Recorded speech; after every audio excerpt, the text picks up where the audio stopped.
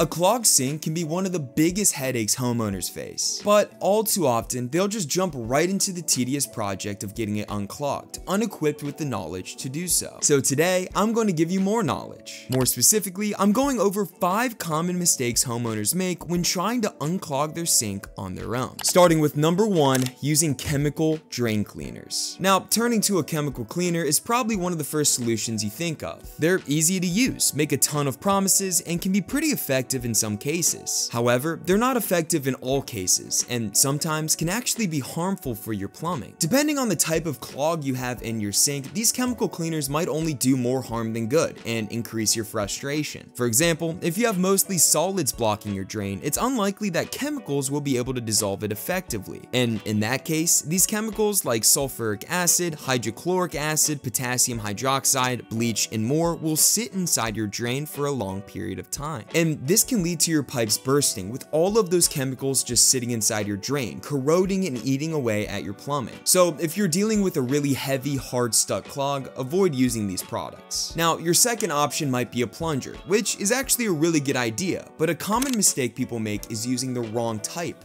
of plunger. Now, some people don't know this, but there are different types of plungers for different types of clogs, and if you're using the wrong plunger for your sink, it can only lead to a bigger headache. Make sure to avoid using an accordion or a bell-shaped plunger, as those are best for toilets. And instead, use one of these. These flat style plungers are by far the best for your sink drain because they can get the best vacuum seal when you're plunging it.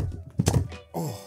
Like that. Mistake number 3 is poking your drain with whatever to try to get it unclogged. And I mean whatever. After trying chemicals or maybe a plunger with no luck, you might be tempted to start using whatever just to get that drain unclogged. For example, many people will try to dislodge the blockage by unbending a hanger or using a knife and sticking it down the drain. But doing this is never a good idea. Not only could whatever you're using break and create an even bigger clog down there, but when you're poking that stuff down the drain, it's only pushing it further down, which will make it even harder to remove. Poking can also put dents and holes into your drain pipe, which will only lead to a costly plumbing bill. So don't do it. Number 4 is using a drain snake incorrectly. A drain snake is a great tool for unclogging any type of drain, including your sink, but it shouldn't be abused. Trying to force a drain snake around pipe corners or using it too frequently can damage pipes and lead to expensive repairs. So if you notice yourself really trying to shove it down there and get through all of the clog, maybe it's time to consider using a different option. But a method you should avoid at all costs is using a garden hose. Believe it or not, some homeowners will go as far as running a garden hose through their window and into their sink drain just to try to blast the clog away with as much water as possible. The idea behind this method is that this sudden rush of water will create enough pressure to blast away a stubborn clog.